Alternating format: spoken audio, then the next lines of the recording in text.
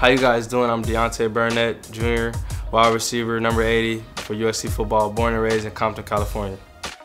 The block that I live on, it was a bunch of kids, and we used to go out there and play all types of sports. Like we used to play football, basketball, dodgeball, and stuff like that. But you know, my life being around here has always been around sports.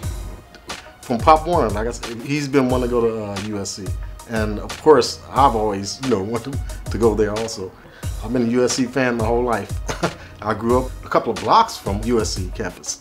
The day where where they called and offered him, that was like one of the greatest days of, I don't want to say our life, but, as him playing sports, I'm a family guy. I love being around my family, and I just want to let them experience what I'm experiencing too. What does it feel like to be in game, just giving them that same experience, because these are the people who helped me get to where I am now.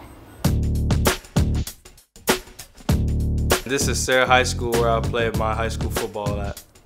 Deontay is a great story because he came from being a quarterback to a second to third team, a JV kid, to all of a sudden just getting after it and becoming a great receiver for us.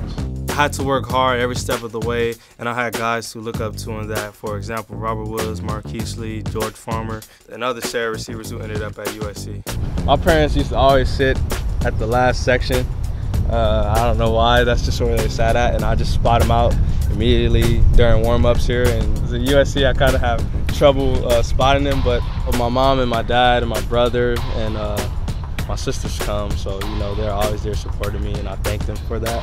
To stay here and play in front of my family and my friends is a blessing from God.